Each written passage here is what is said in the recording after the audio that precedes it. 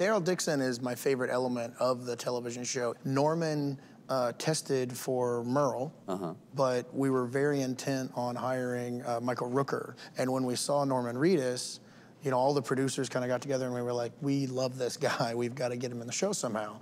And so suddenly Merle had a brother named Daryl. Yeah. Yeah, he's also the one actor who doesn't know whether or not his character dies, so that's an interesting perspective. It's true, and he's always very nervous about that every time he sees me. But So, how am I doing in season 5? Am I doing okay?